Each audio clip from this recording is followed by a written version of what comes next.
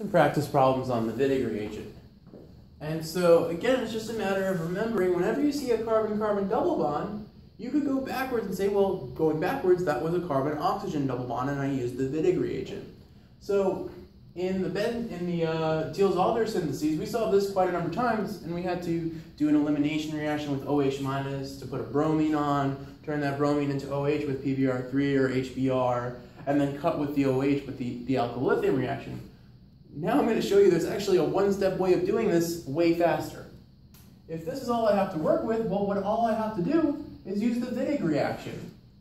And I could do PH3, and I look, well, here is my double bond. I want to go backwards, so going backwards, usually it's like this, because all I'm doing is replacing the O with whatever carbon is attached to this phosphorus by a double bond.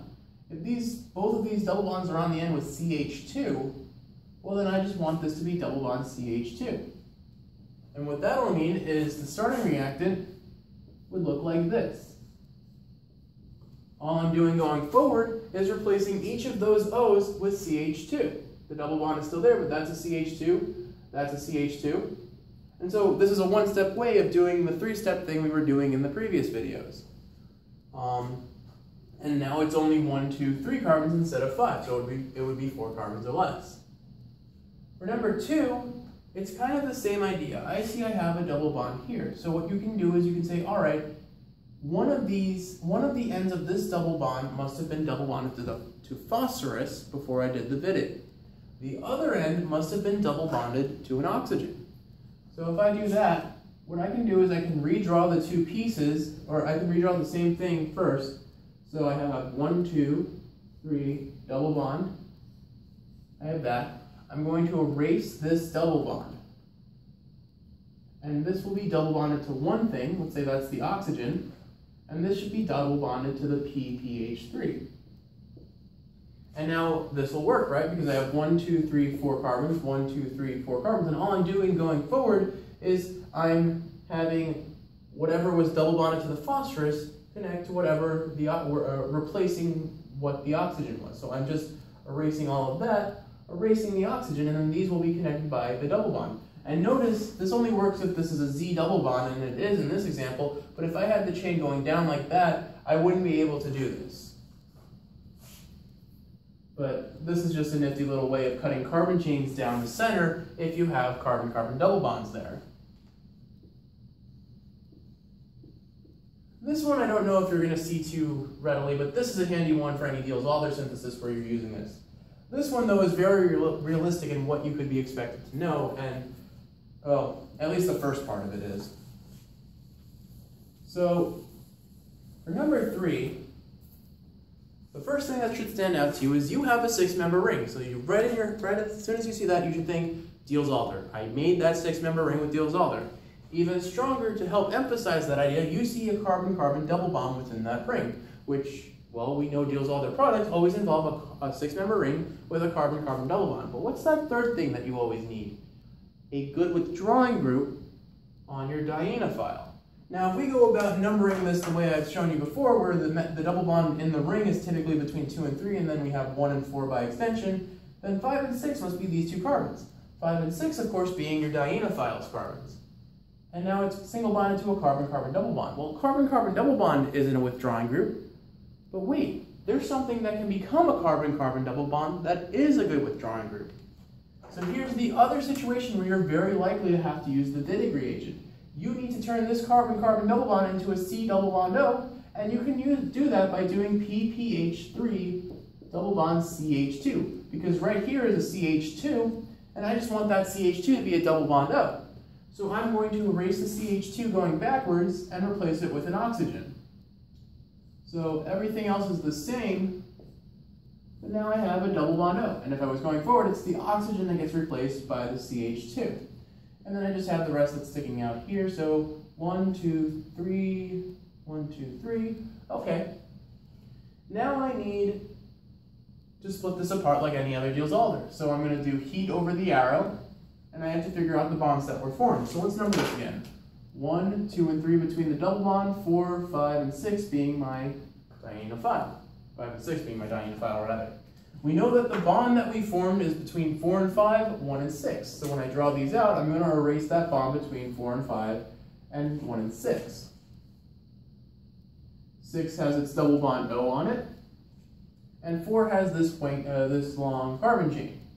Now I just need to put the double bonds in the right spot. There should be a double bond between 5 and 6, a double bond between 1 and 2, and a double bond between 3 and 4.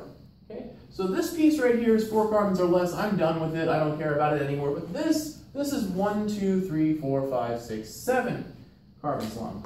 Now, if you feel more comfortable going about this the rest of the way like we did for the first question, or for the diels-alder base syntheses where you had to do the elimination and the OH cutting mechanism, that's fine. But there's a shortcut here using the Wittig again. If I were to say, okay, well, I need to cut some carbons off, and I have 1, 2, 3, 4 over here, I have 5, 6, 7 over here, I could cut this double bond over here using the Wittig reaction. Actually, no, I couldn't because it's not a Z double bond now that I look at it, but I was trying to make it work that way. Poop. So I guess you can't use the Wittig here, but it was an idea worth mentioning. It was an idea. Okay, so if we can't do the Wittig, then it's just doing what we were doing before. So I need to form a carbon-carbon double bond, and the only way to do that, if I can't do the Wittig, is using an elimination reaction. So OH minus, and that's going to do the elimination, putting a bromine back on one of the carbons involved with the double bond. Now you have the option of using 1 and 2, or 3 and 4, but because 3 and 4 is in the middle, that's probably the better spot, because now you can cut in the middle. So OH minus will put a bromine. I'm going to choose to put that bromine on carbon 3. But if you put it on carbon 4, you'd still end up getting the same thing. So we have the bromine right there. Actually, do I want to put it on 3? Because then I cut 1, 2, 3. Actually, it's fine either way, because you'll get 4 carbons or less on either side, no matter where you put it when you cut. So now I have 4, 5, 6, and 7. Now I need to turn that bromine into something I can cut with, so I'm going to use PBr3. It's not a tertiary carbon, so this is fine. And now I have double bond,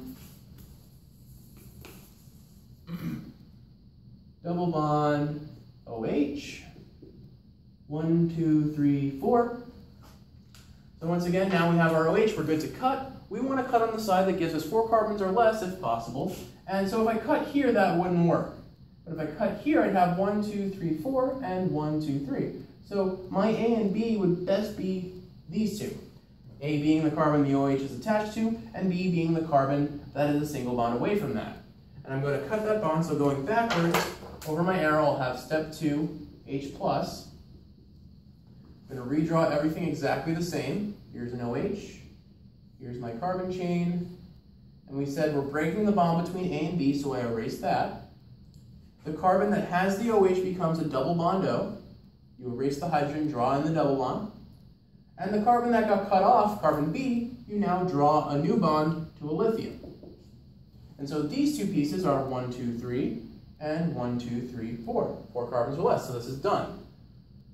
So most commonly, or very commonly in synthesis problems you'll see on old exams, you start with just carbon-carbon double bonds where it's the whole ring, but now it's just a CH2 up here. And we know how to do diels-alder. We need a withdrawing group, a double bond O. And the fastest way to get that there, and the easiest way, and the intended way that they want you to do it, is with the Wittig, or the Wittig, or whatever you want to pronounce it. German pronunciation doesn't really matter in this course.